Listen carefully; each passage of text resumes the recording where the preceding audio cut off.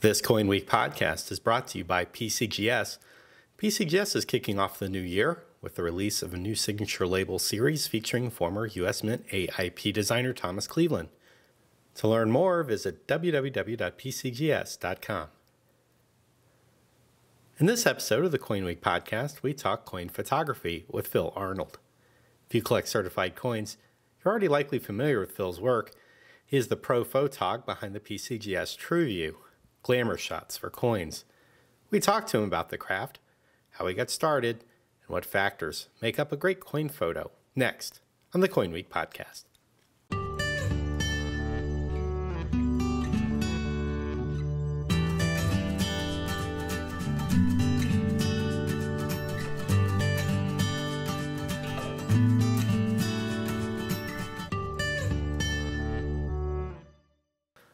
Hi, Phil. Thanks for joining me on the CoinWeek podcast. How are you doing? I'm doing great. How are you? Well, I'm doing great. I wanted to get you on the podcast for a couple of reasons. But one of the reasons, in my opinion, being someone that deals with coin photography and artwork every day, is the consistent quality of your work makes you one of the industry's true rock stars. So I wondered, from your point of view, what makes a great coin photo? Well, first, thanks for the compliment. I don't know if I'm a celebrity or anything like that. I just do my best. You know, it's entirely subjective what makes a great coin photograph. I think it really depends on the desired purpose of the photograph or the individual taste of those consuming the images. I personally come from a fine arts background and graphic design background. So initially, my philosophy was trying to accentuate that little relief art that coins are. They're like little statues. And that was, my goal at first, to make a design a primary focus. Think of the fields of a coin as sort of negative space. It's essential to the design, of course, but it's not a focus. But, as time went on, it became necessary to, photograph coins for essentially what they are, which are little metal discs. What are the properties and characteristics of that metal disc? The patina, how the luster dances off the field, that sort of thing. So I suppose balancing the art of the coin and the physical properties of the coins are what's the most important factors in making a good coin photograph. So how did you come on board at PCGS?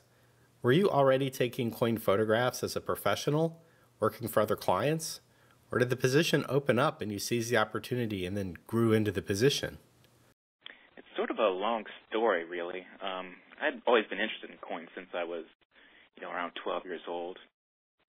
My grandfather left behind an old shoebox full of, old, worn British pennies, Canadian large cents, Canadian brass cents from the 1940s, Canadian war medals. Did I mention I'm Canadian? But after that, I sort of fell out with it as a teenager, of course. But in my early 20s, I started to get back into it. I started purchasing more coins. And as soon as I started living on my own a little bit, I realized I couldn't afford to keep the coins anymore. So I started imaging coins. At first I used a flatbed scanner to try and sell coins online. Later I got a little point-and-shoot camera, and I started playing around more and more with that.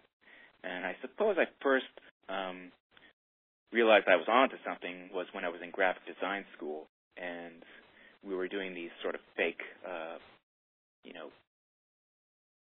bank advertisements. And for the mock-up, I wanted pictures of coins, so I took a picture of a Canadian $2 coin at Toonie. And when I handed it in, the teacher's like, where did you find this image? Insinuating basically that I might have taken it from somewhere. And I said, no, I took that photo. And so as time went on, some people started to notice, and I started taking pictures of some bullion coins for some dealers. In exchange for my photography services, they would give me, a silver eagle or a Canadian maple leaf or a kookaburra, so I thought that was a good trade. But after I left school, I wasn't having any luck finding graphic design work or illustration work. So I needed to get out of my parents' house, so I moved to Europe.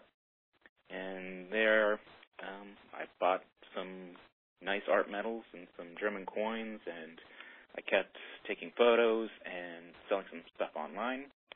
And eventually a collector in Athens, Greece, his name is Dimitri, he said, "Hey, Phil, come over to Athens, take some photographs of my collection." And so I did that, and with all, the portfolio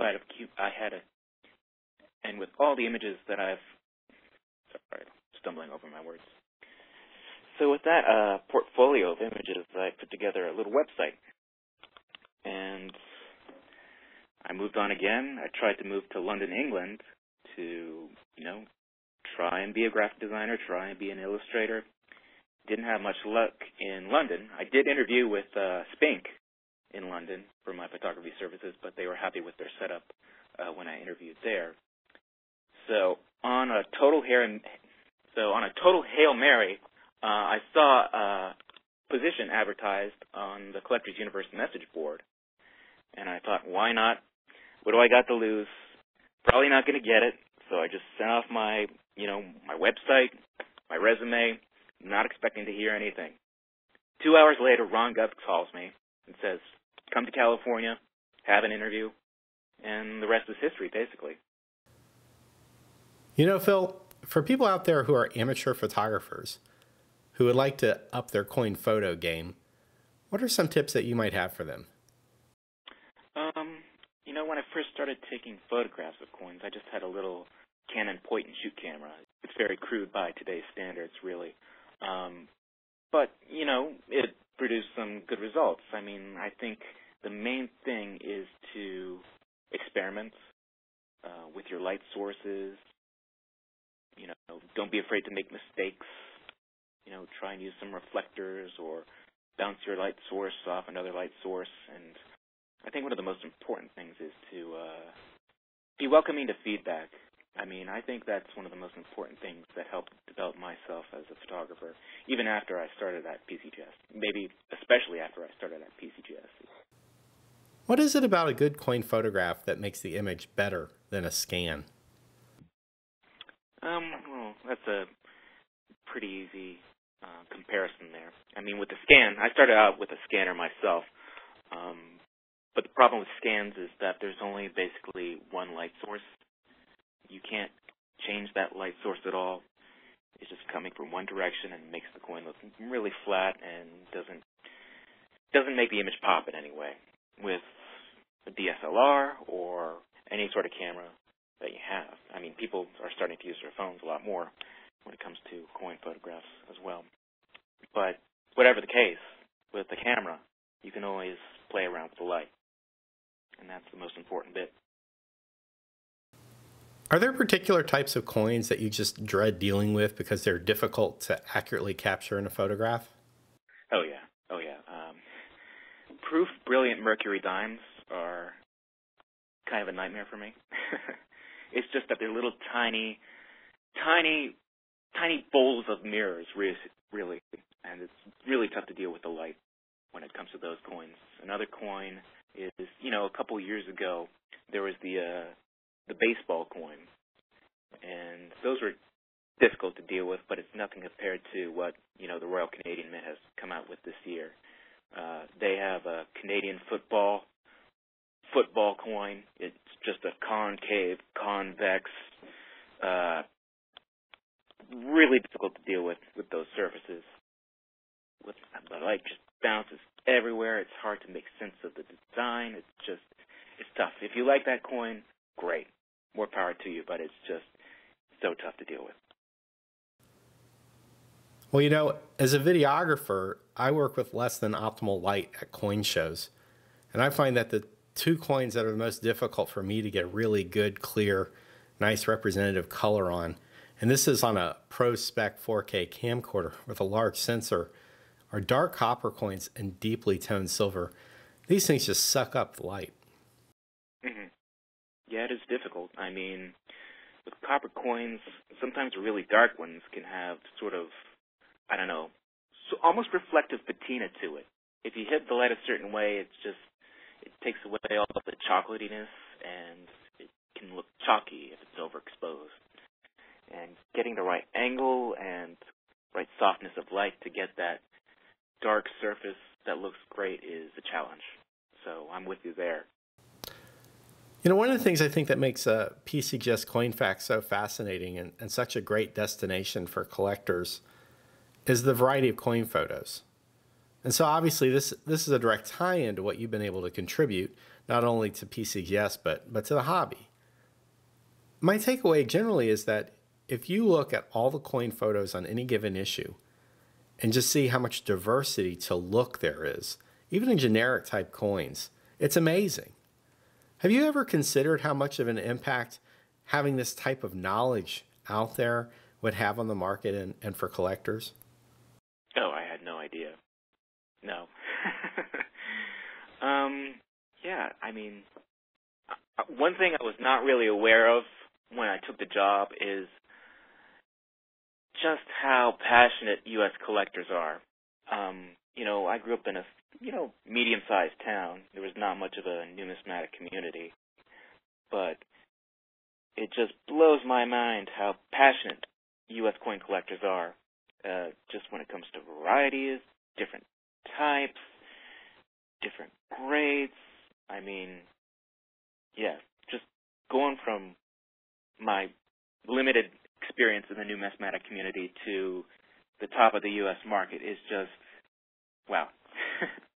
But that speaks to the beauty of what you've provided, because a TrueView of a $50 coin can be every bit as fascinating as a $1 million coin.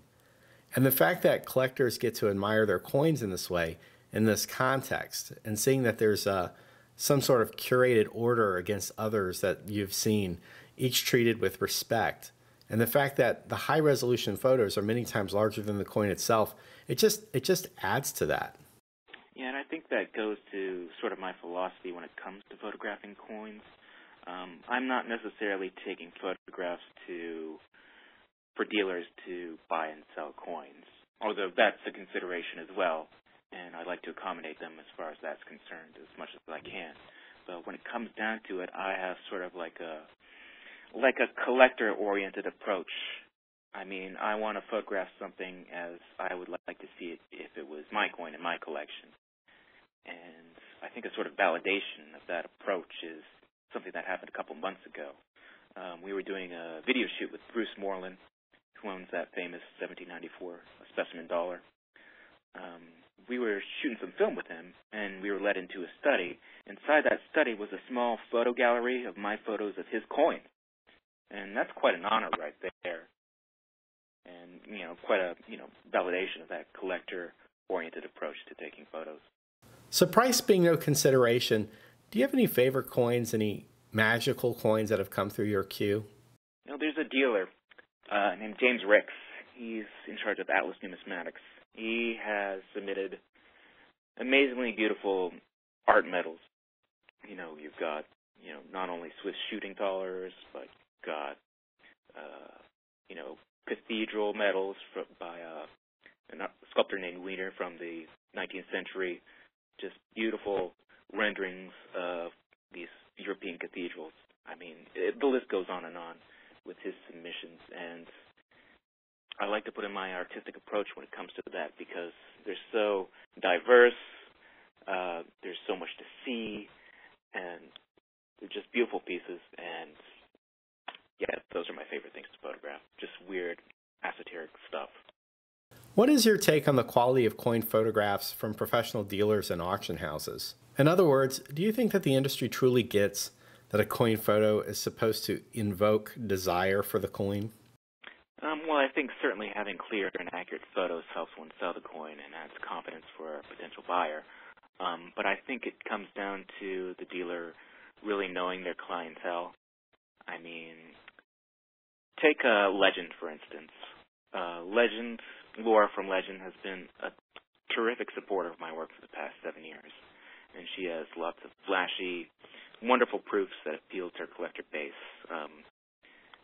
And so, yeah, that's the type of coin she deals with, colorful proofs. And she needs the best photographer, or photographs rather, that, handle that niche that she's carved into and appeal to that base. I mean, when it comes to photographers, there's myself. I mean, I would encourage lots of dealers to submit as much for me as possible, but there's other photographers out there who are readily available to help dealers out when it comes to photographing images of their coins for their clientele. What I think dealers need to know is that a good photograph can trigger passion inside a collector.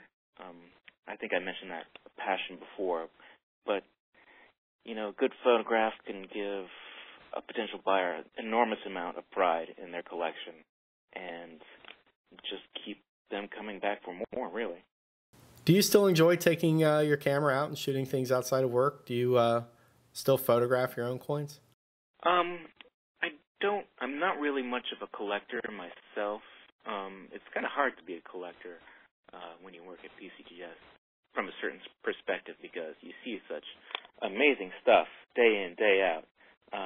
Whatever I collect is sort of pales in comparison, so it's hard to keep a focus, numismatically speaking. I like to photograph, landscapes, go to the national parks and take some landscapes out in Utah, Yosemite, those kinds of places. And I've recently gotten into minerals, crystals and minerals, just using my experience with macro photography on, little tiny, facets of different minerals like, it's a different world, basically, and I'm just exploring that right now. Well, Phil, I appreciate your time, taking the time out of your busy day and escaping the assembly line to spend some time with us to talk about the craft. I can't wait to see the fantastic coins that you're going to shoot later this year. Well, thank you very much. It was a pleasure speaking with you. Thanks. If you enjoyed this podcast, please share it with your friends. You can download this and every one of CoinWeek's podcasts for free from the iTunes Store. And if you like it, please leave us a 5-star review. It helps our rankings on the iTunes Store and also gives us some honest feedback about how you feel about the program. For CoinWeek, I'm editor Charles Morgan signing off. Happy collecting.